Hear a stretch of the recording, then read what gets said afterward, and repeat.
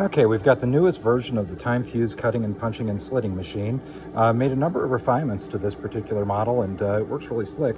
You'll see down here we've actually got a scale that's machined into our cutting indexer, so you can use that to actually gauge the length of the time fuse that you're cutting. Little thumb screw here actually locks our shuttle in place.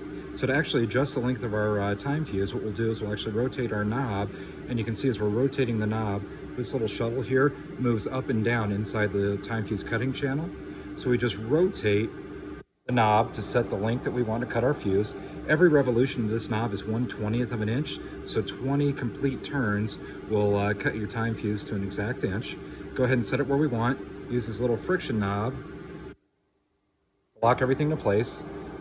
When that friction knob is screwed down, this lead screw is not going to move. Nothing's going to move, so every single piece you cut is going to be to the exact same length. We'll take our time fuse, and it comes into the channel over here on the left-hand side, and we just slide it all the way in the channel up against the shuttle here. Go ahead and push our lever down, and the time fuse is cut. Index a little bit more time fuse, and it's cut, and it's super easy to do. Right now we've got this cutter held in a milling vise and milling machine. If you're out in the field using it, what you can actually do is bolt it down to your work surface with these 4 holes that are up here. Underneath the time fuse cutter is a channel that will actually, in a pocket that will actually collect all the debris from the cutting and punching operation. So you can literally just blow it out. You don't need to actually have a hole inside your workbench for everything to fall through. So now that we've got our time fuse cut to length, we've got a couple of different options for cross matching. We've got 2 bores here.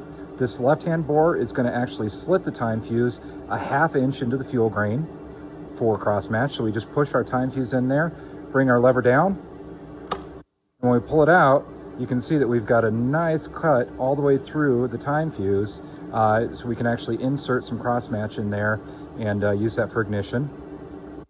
The right-hand hole is actually used to punch a slug out of our time fuse, and this will actually punch a slug out exactly a 1/4 inch into the fuel grain for timing. You'll notice how much easier this is than previous versions. The pivot point between the actual pivot of the handle and the punch is a lot less, and our punches are slightly redesigned as well. So all we do is stick our time fuse in here, push the lever down, push through it, and you've got a nice slug knocked out of that time fuse.